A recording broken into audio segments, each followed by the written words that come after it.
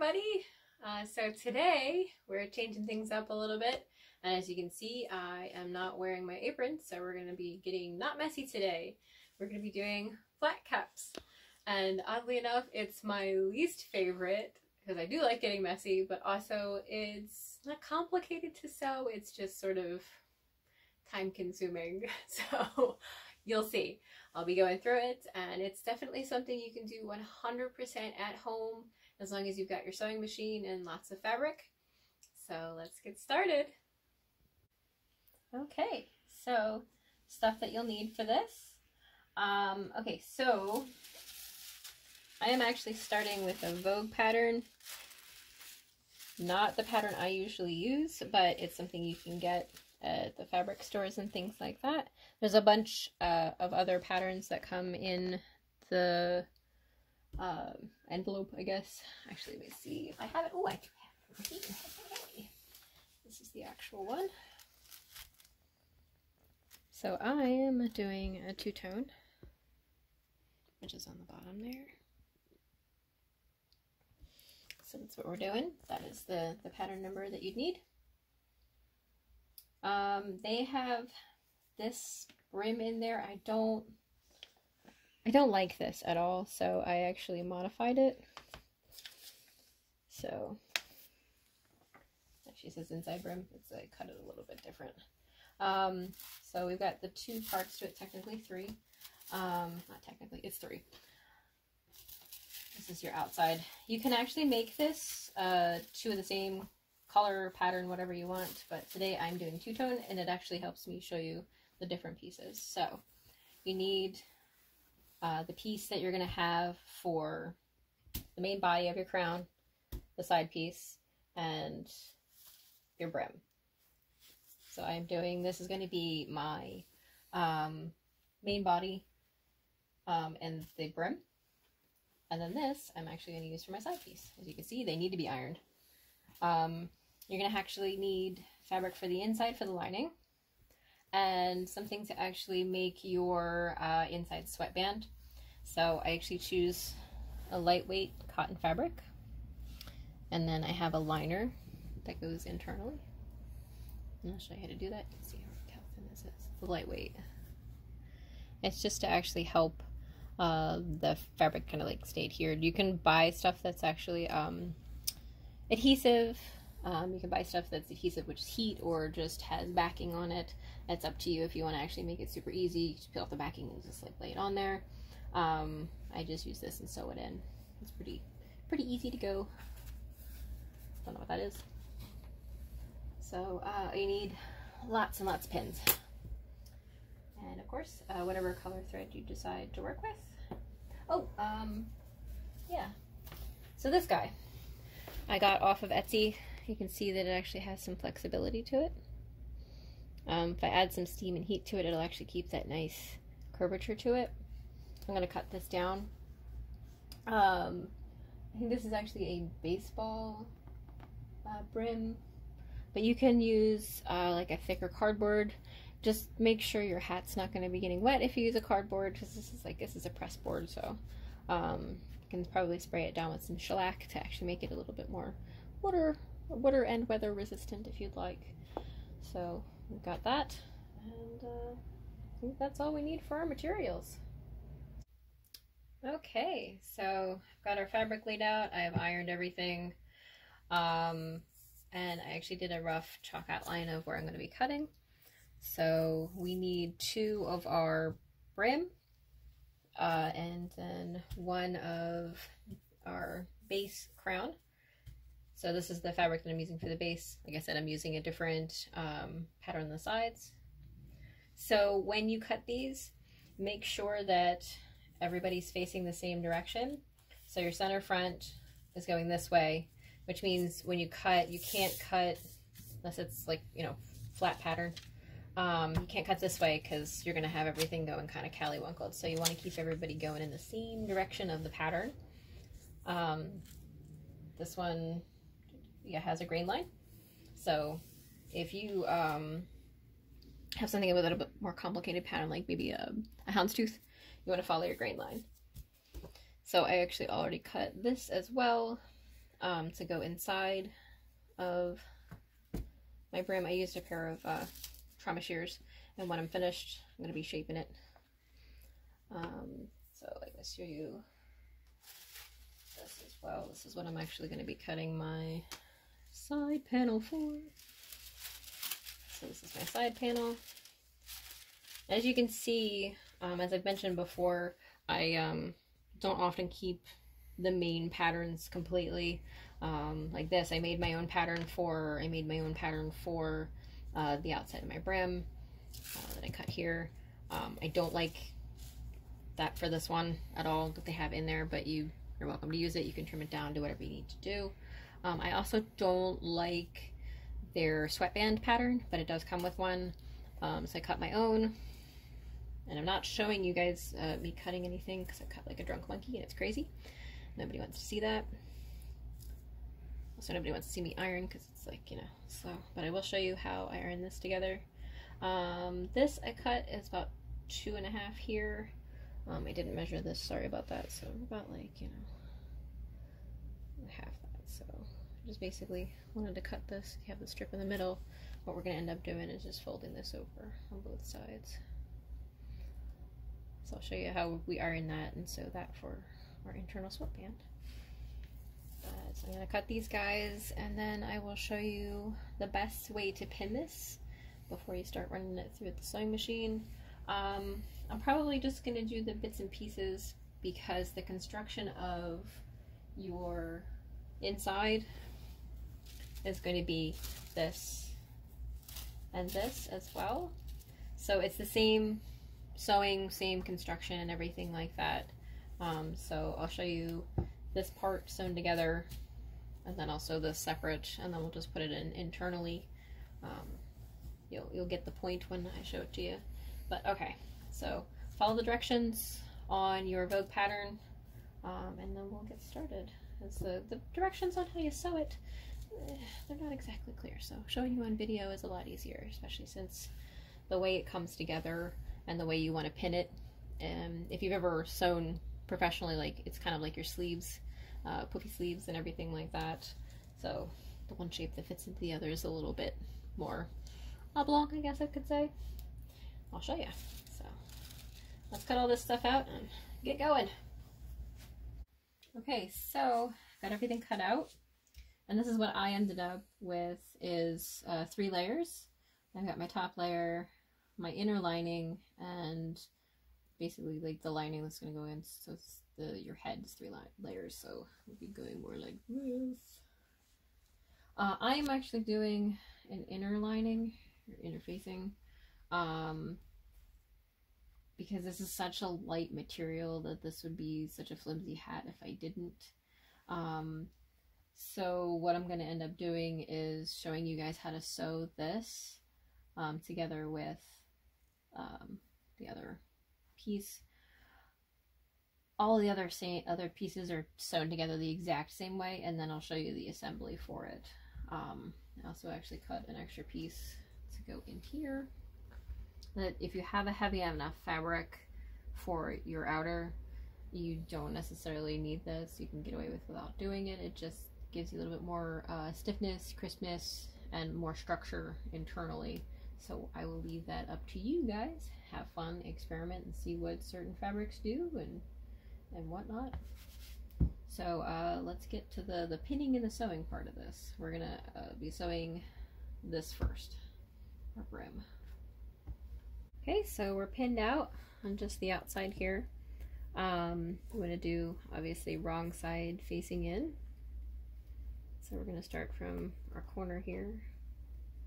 I have a jeans weight needle in here.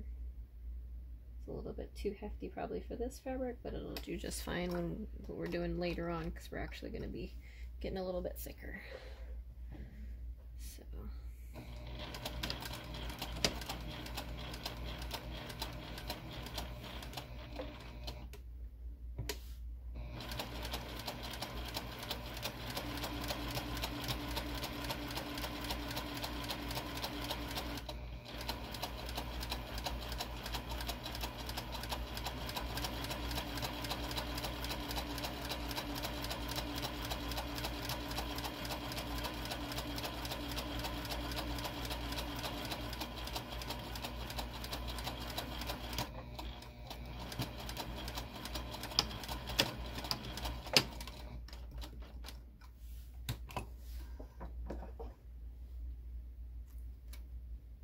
I got that a little short.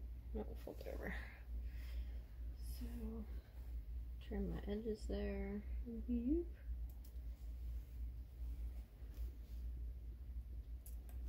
Just add little cuts to just keep that shape there.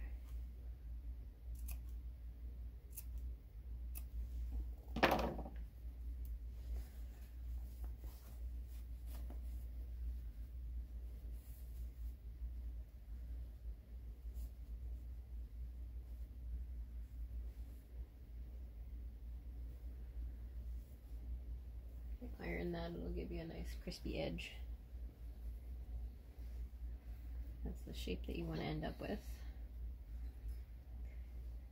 And then we're going to sew our lining and tuck it inside, and then tuck our brim inside, and then sew that. So give me a second, I'll do that, and then we'll sew the brim. So we've ironed this out nicely. I've got this sewn, and then we tucked our brim in there, so we're good to go. So what I'm going to do now, this is pushing down, make sure that's nice in there. Pin this out.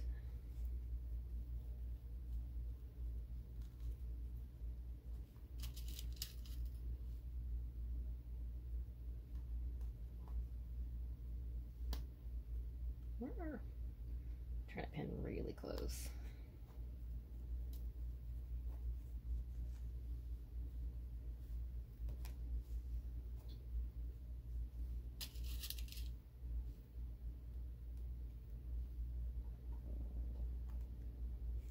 Ow.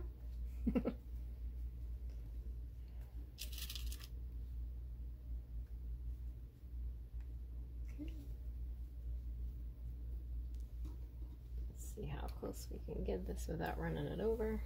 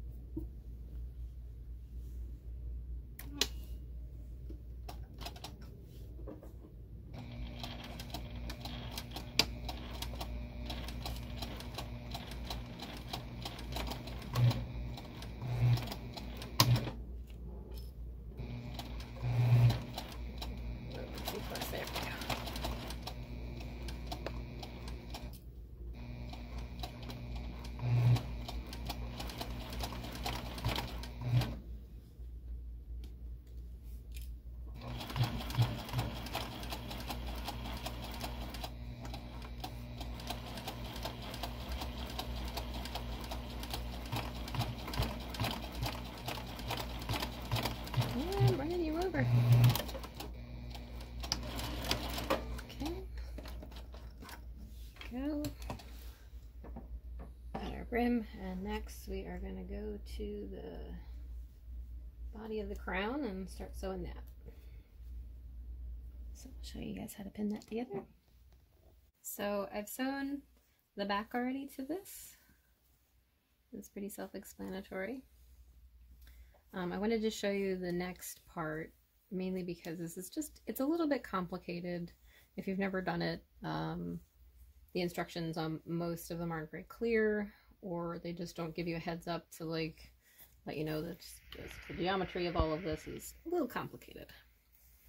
So you want, you know, your round part, with the round part here. So if you just look at it like there's more of a curvature on your outside. So your outside curve is larger, inside curve is shorter. Your outside curve is what you want to actually match up.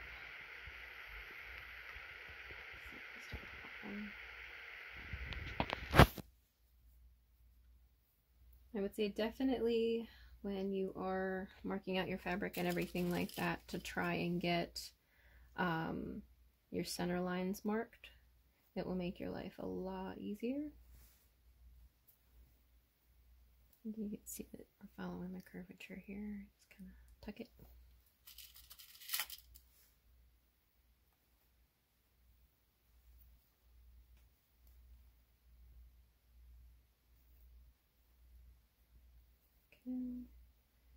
to our corner. That one, the corner. Don't want that one. Just one. There you go. Okay. So we're going to follow this around the corner. Move it. It's a little frustrating to sew and pin together. This is why these are my least favorite hats. So I find them woefully uncooperative. So do the other side.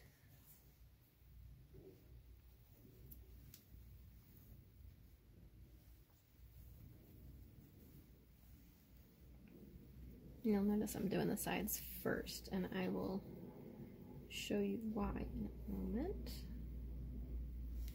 Let's see with the outside.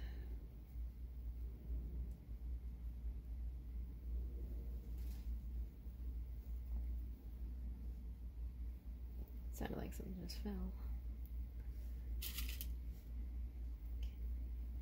Okay.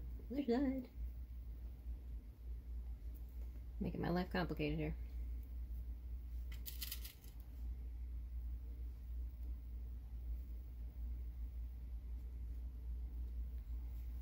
Make sure I did both sides.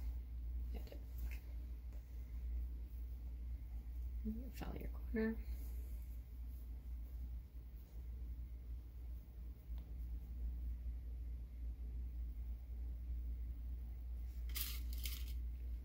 Okay. So, make sure you have your midlines marked and everything like that. So you can just kind of line them up where you need to. But as I sew, I usually just take the pin out anyway, because you'll find that like the way that these line up, you kind of have to keep scooching it. I'll show you what I mean.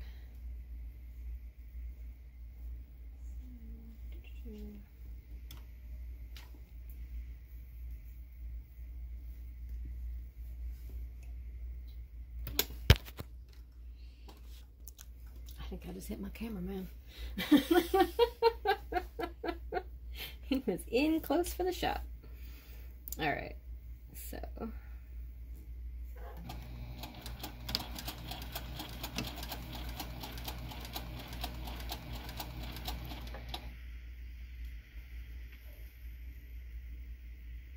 let's really do this upside down.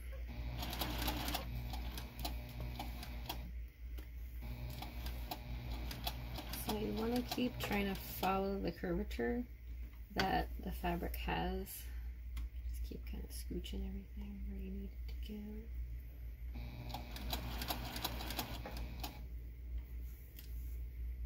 Make sure it doesn't bunch up underneath there. So we're following the full curvature. It's just erg. No, I'm gonna miss a spot. Okay, so get to this point. You're gonna just keep moving your fabric. Let me make sure we got that back there. Okay. You keep moving your fabric to line up with itself. And if you pinned all of this, it would bunch on you and you'd find that you have a bunch of extra fabric at the end. So you don't want to pin the whole thing around. You want to just keep going slowly and just pull and match. And pull and match.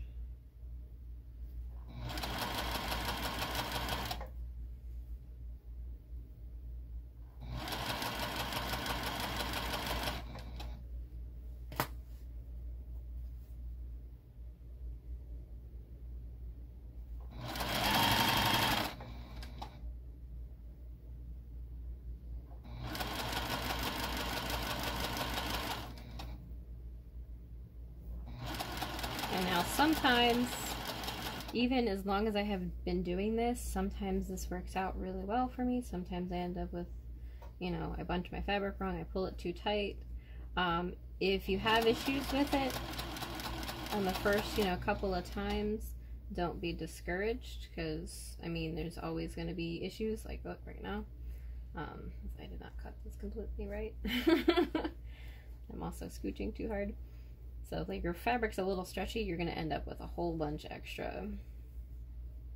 So this is great. I get to show you guys how I mess up on stuff. Yay! So as long as I've been doing this, and as for many years, I still have issues with these hats. This is one of my least favorite hats. They're very frustrating for me.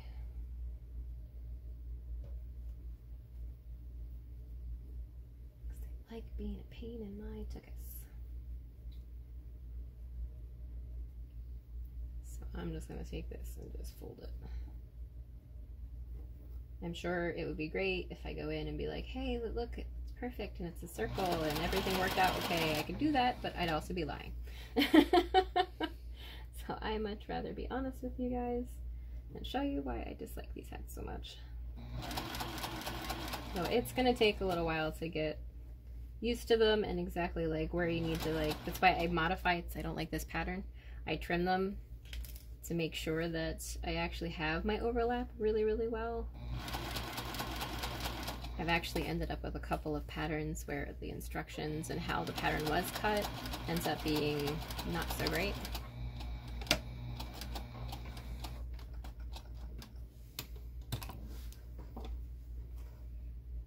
There's one Vogue pattern. It's a really gorgeous, like almost like a fedora, the way that the hat was made, and on all of the websites I'm on Facebook for millinery, like women have tried even like the 18th and 19th century millinery and you know, historical costumes and everything. Like everybody was having so much trouble trying to figure it out, like nobody could figure out the actual instructions for this. So, well, not this, but the Vogue pattern. I'll have to show you guys later on and warn you away from that actual hat because it was so complicated. And I still have yet to find anybody that figured it out, and everybody modified the design and modified the directions with it. So, I mean, this is why I modify everything. Let me go this way. So, I'll line you up nicely. And the reason why I actually trim my brim is because I actually like it to hide underneath a lot more than they have in the original pattern. Because they actually had theirs sticking out a lot further. I like it to be a little bit more traditional and hiding underneath a little bit more.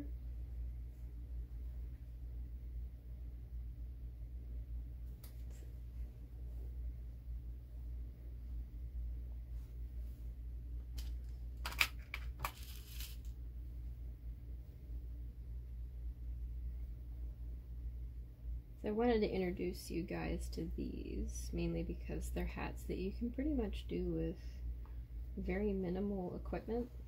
They just take some practice and finesse, that is all. I would like to deal with buckram or even Sinmay over dealing with these guys.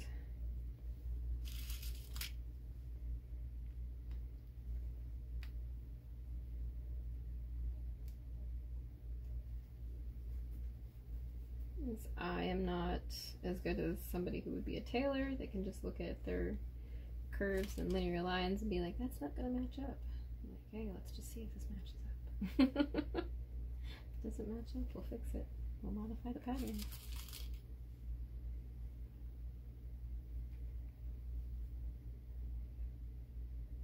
There we go.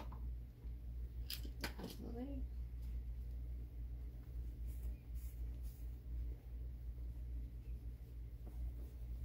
I'm sure you can tell I really like rabbits. If that comes to a surprise.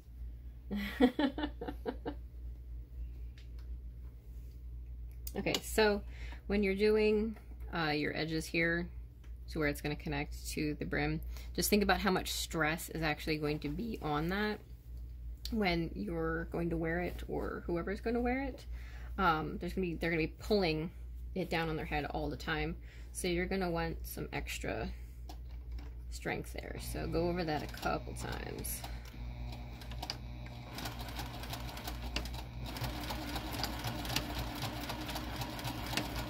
don't go too nuts, just mainly because you'll have a knot there, but you want a little extra strength.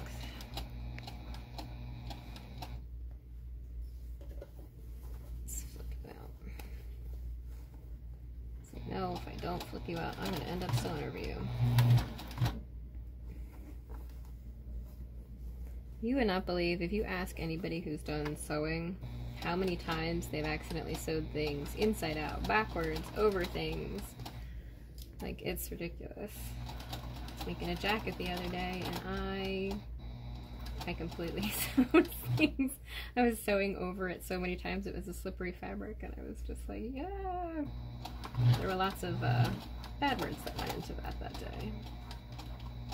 I've sewn my sweatbands backwards several times, and like I've check, double check, and I don't know what it is. There's lots of professional seamstresses that we've all commiserate over the fact that you make mistakes all the time, especially if you're tired and frustrated. I try to stop when I'm tired and frustrated, because you make a lot of mistakes even though you feel like you're checking for them all the time. So like, don't do the hat making when you're frustrated. That's my advice. And also, don't get too frustrated with yourself if you make mistakes. Everybody's gonna make them.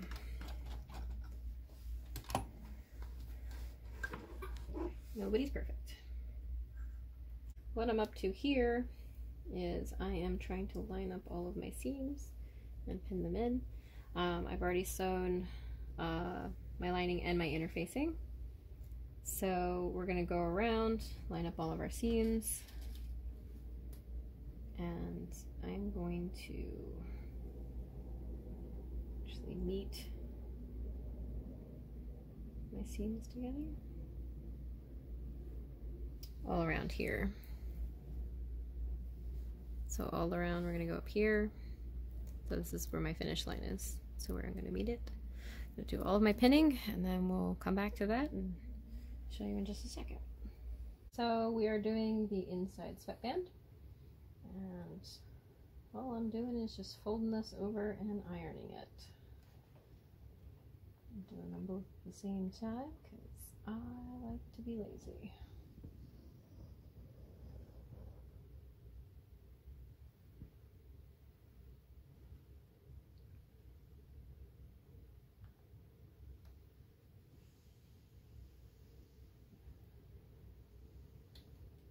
Hoping my iron's hot enough too, because it's one of those wonderful ones that turns off if you walk away from it for 5 seconds.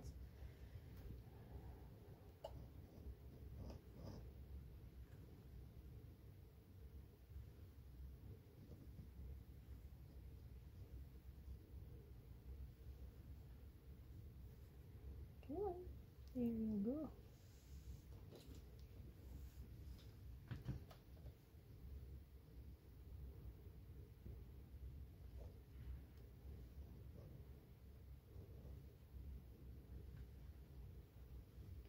After we're done this, we're going to run it through the sewing machine, give it nice stitching so it doesn't come off. So unfortunately, like a lot of hats I see for sale at like the big box stores and things like that, they do pretty much the same method, but they sew only like here and here, and then if you flip them over you've got all this excess. So I actually tend to do a lot of sewing on these, and you know, sew them extra lines on there, that way this is nice and secure, and if you flip it over it's not going to be showing, you know, your internals.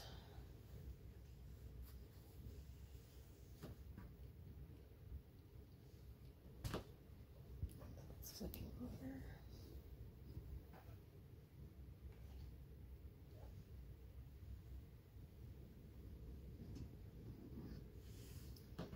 So when I flip it over, I actually try to just give it a little bit of a tug as I'm ironing it. Just a little bit of a curve on it if I can. Cotton is beautiful for that.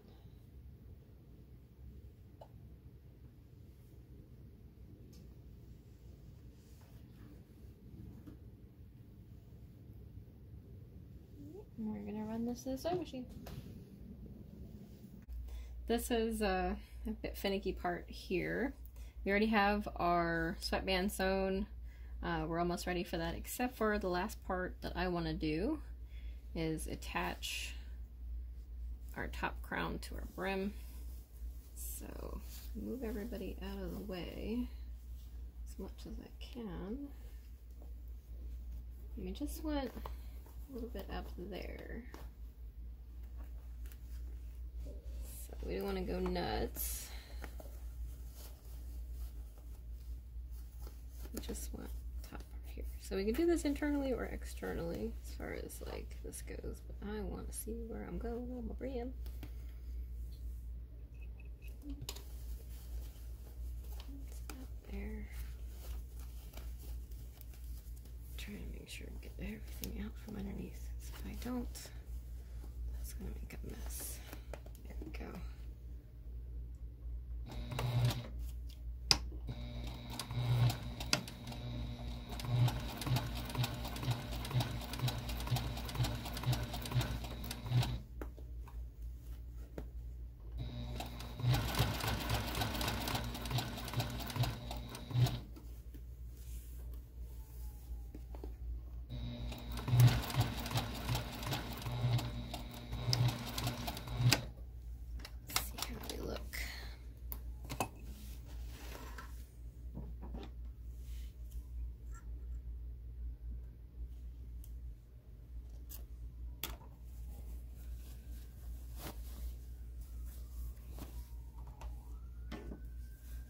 There we go. Not too bad. Alright, so I'm going to take my sweatband and pin it. So when I get this all in place, this is the back. I'm going to just pin it here for just a second so it doesn't wiggle all over the place. Stay there. So after we get this sewn on the outside, just because this will give you a little bit of an issue after you get that sewn there, you're going to want to actually curl this under and sew that in place there. This is if you left it hanging, it sort of just would be like all over the place, and as soon as they go to put the hat on, this will just flip down. So you just kind of roll it under and sew that together there. So I'm gonna do that, and then I think after that we should be pretty good to go on our hat. So I wanted to show you really quick just how this is curled under. I think you can see it's tucked under and sewn.